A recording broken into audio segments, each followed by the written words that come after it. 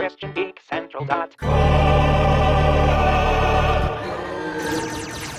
like to tell you about what I found Christians doing on this internet. Welcome to the Christian Geek Radar. Hey, I'm Peter Franson from christiangeekcentral.com and Spirit Blade Productions. Welcome to your Christian Geek Radar regarding the month of October 2016. A few book releases and some video game stuff. First up, a book by Kevin C. Neese called The Gospel According to Star Trek, The Original Crew. And that's the imprint is Cascade Books. The website is wipfandstock.com. wipfandstock.com. The description: what's Christian about Star Trek? Nothing. That's the way most people see it, and that certainly seems to be the way the franchise is intended. There's no question that the Trek universe is based on a doggedly humanistic worldview and is set in a future time when religion has essentially vanished from Earth. If that's the case, how can there even be a gospel according to Star Trek? In the Gospel According to Star Trek, The Original Crew, you'll discover how the continuing voyages of Kirk and company aboard the Enterprise, from the original series to the Abrams verse, tells us more about our human quest for God than you ever imagined. You'll learn how Star Trek creator Gene Roddenberry's own spiritual quest informed the franchise, what he and the series really have to say about God and religion, and the amazing image of Christ contained in Star Trek's most popular character. You'll also see how Star Trek can help us recover a deeper, more fully human gospel that embraces our humanity instead of denigrating it, and echoes the call of both Spock and Christ: live long and prosper, John 10:10. So anyway, again, that book is called The Gospel According to Star Trek, The Original Crew by Kevin C. Neese. Next up, A Tragic Consequence, which is book 4 in the Order of the Moonstone by J.C. Marrows. The description reads, forced to flee, wounded, and on the run. Not exactly a safe place for a former assassin and a prince with a price on his head. In the dark streets of Aurelius, Caden and her prince struggle to find a way to set the country right again, but the Order of the Moonstone has a long reach and a strong grip. Will the two of them be able to find a way to bring down Caden's former employers, or will Caden's unusual charm help them to find an ally where there was none? So that's A Tragic Consequence by J.C. Marrows. For more information, you go to jcmarrows.com. Scarlet Moon, Children of the Blood Moon, Book 1. Scarlet Moon, this is by author S.D. Grimm. The description reads, destiny can pick someone else. Evil is slipping through the cracks of its prison, and all Soloden trembles in its wake. Yet some would harness that evil to their own ends, and first among them is Idla, the sorceress queen bent on distorting the world. Only one can stand in her way, Jaden. Upon realizing her mark as the prophesied deliverer, Jaden conceals herself from her enemies and her Pharaohvolk countrymen. But after the harm the Pharaohvolk caused to her family, she's loath to rescue the not-so-innocent. Hiding her mark was never easy, but now that Jaden knows both Queen Idla and the Pharaohvolk are after her, hiding her gift of the Blood Moon will be impossible. That's from enclavepublishing.com, Scarlet Moon by S.D. Grimm. And the last book is Unblemished by Sarah Ella. Eliana has always recoiled from her own reflection in the mirror, but what if that were only one reflection, one world? What if another world existed where her blemish could become her strength? Eliana is used to the shadows. With a hideous birthmark covering half her face, she just hopes to graduate high school unscathed. That is, until Joshua hops a fence and changes her perspective.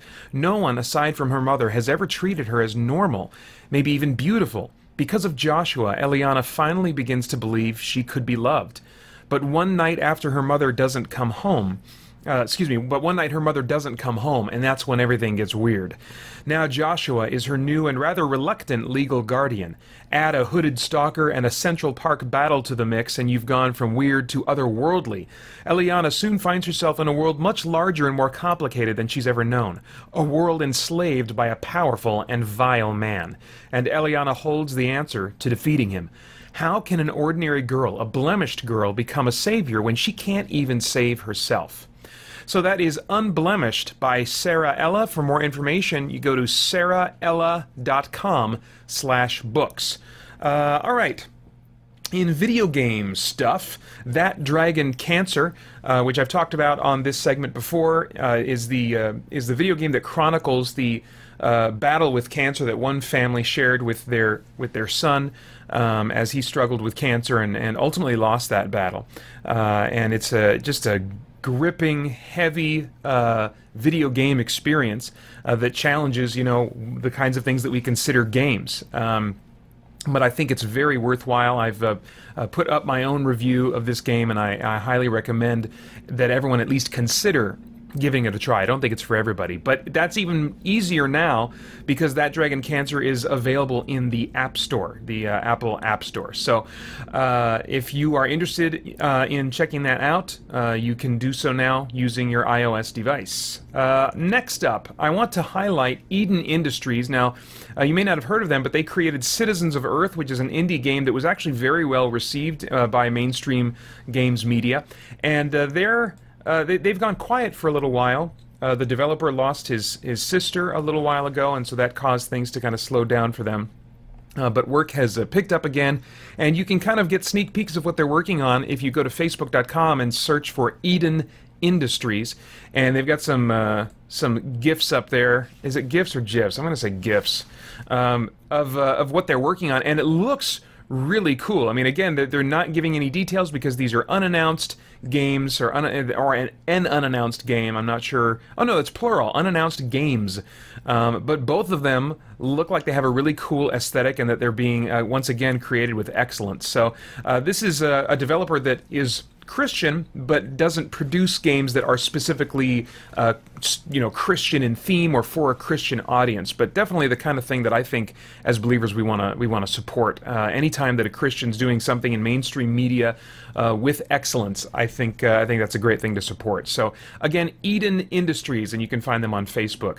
And then the last thing I want to highlight is Fun Hill Games. This is another small studio that produced the Kings of Israel board game. The description reads, Kings of Israel is a cooperative biblical board game taking place during the time of the kings in the northern kingdom of Israel. 2 to 4 players take on the role of prophets fighting off evil, trying to build the altars needed to win before the kingdom is destroyed by the Assyrians. Challenging and fun, strategic and educational, Kings of Israel is a game to enjoy on many levels. And then more recently they released Kings of Israel, the video game. The Kings of Israel video game, they say, is a single-player game based off of the Kings of Israel board game. The Kings of Israel video game has features not found in the board game, such as a leveling up system that adapts to the player's skill, an optional Bible study feature, and quick play modes, now available on PC and Mac.